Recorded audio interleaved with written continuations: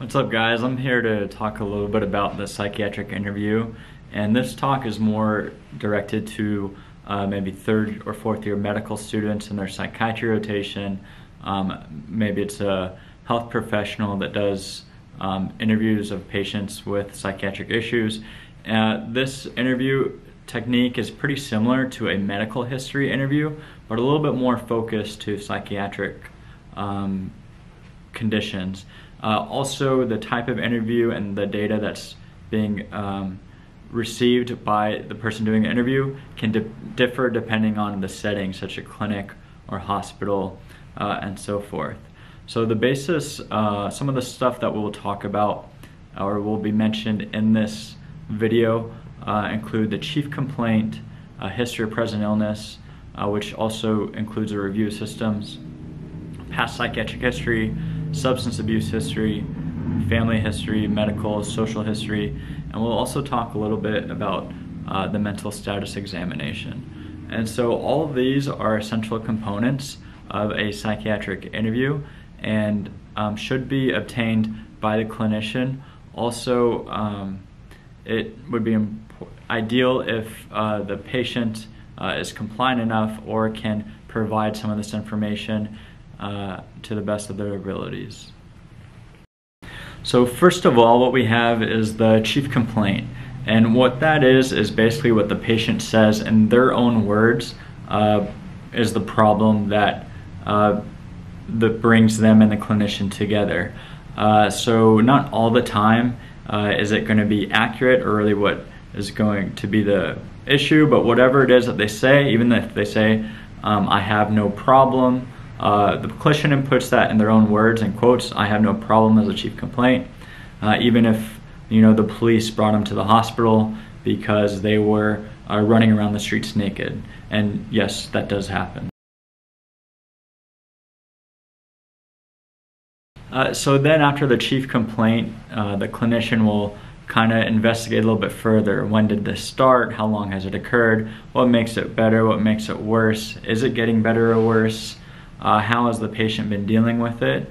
Have they been using coping skills like talking with family, taking medications? Have tried some medications or therapy or some breathing techniques. They talk to their pastor or their doctor, or are they just self-medicating with alcohol or drugs and trying to cover up whatever it is happening? And so this is really what's going to help to frame the rest of the interview as well. And so once you get an idea of what events have occurred during this time and what's going on, then you can also ask more specific questions about the psychiatric issues that are going on, any mood disorder, any problems with anxiety, lost impairment with reality, are they having trouble focus or concentrating, any problems with eating.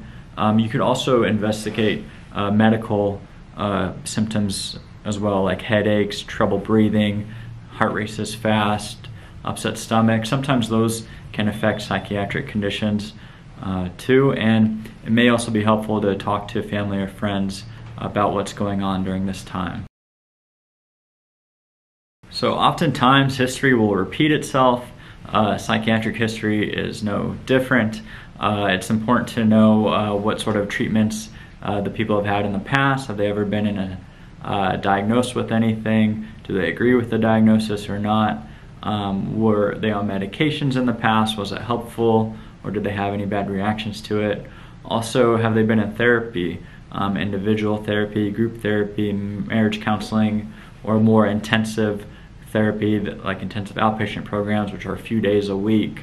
Also psychiatric hospitalizations, how many, when were they, what was going on in their life at that time? Is that sort of what's happening now or not? All those can play a role. Also, a clinician will need to investigate thoroughly about suicidality.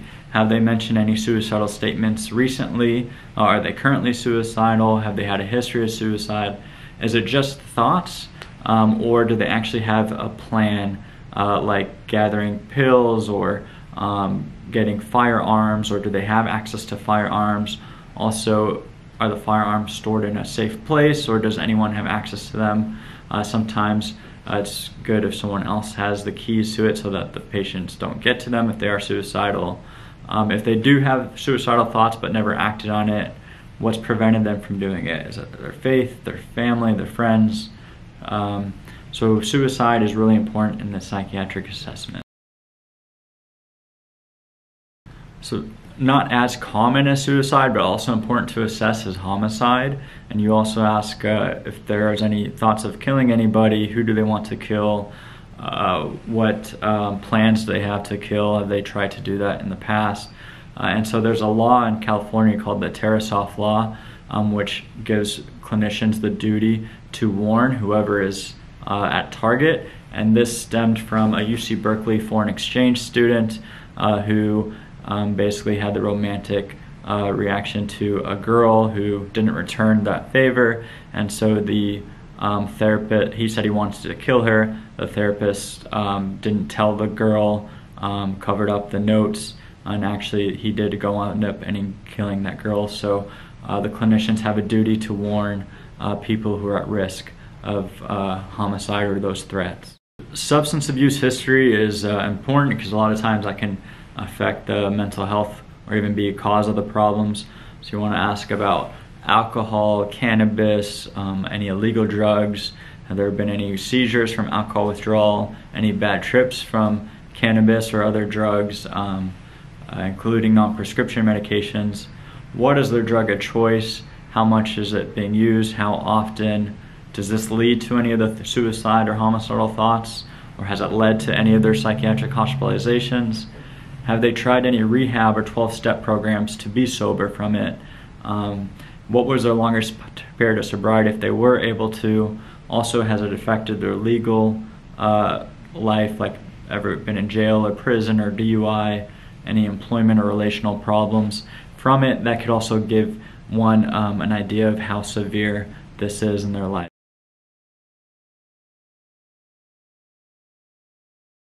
Family history is important to assess because oftentimes mental health diagnosis like anxiety, depression, schizophrenia, alcoholism can run in families, and what has helped in some of the family members may also help in the other family members. So it's important to assess if any family members have a mental health diagnosis, have they been treated for it, is there any substance abuse in the family, have they been treated for that? Also, are there suicide attempts in the family? Also, you can sort of ask how did the family members react to it. That can be a risk factor for the person themselves committing suicide if they had a family member doing it. Also, as I mentioned, investigate the treatments that the family members have been on.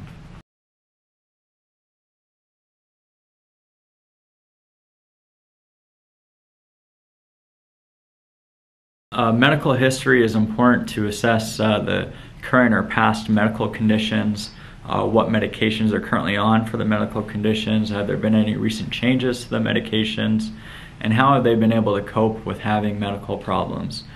Certain medical medications such as pain meds like opioids, maybe steroids like prednisone, or anticholinergic medications, those can all have psychiatric side effects.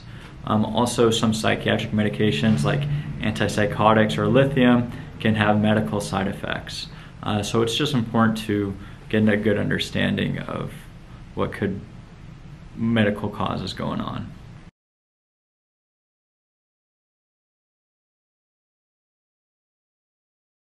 So the social history can be one of the most interesting and thorough aspects of a psychiatric interview. It can start basically about how they were from birth to how they developed, what their childhood life was like, their adolescence, their adulthood, level of education, their friendships and relationships. Basically, it can be very thorough and it can sort of help direct treatment. Also, you want to check, do they have any hobbies or interests that they had over the years? Are they still doing them? Are they religious or spiritual? Do they actually attend religious services? Those are just some of the things, to name a few.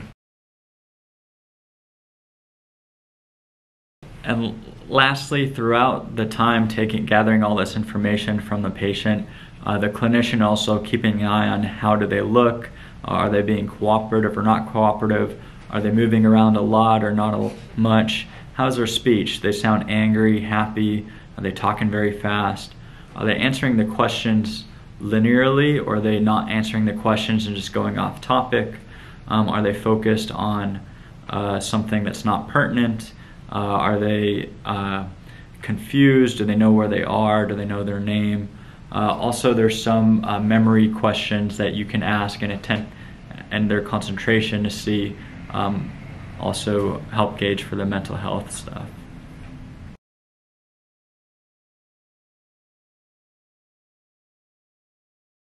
So here are some of the resources used mainly for the clip art and for some of the content.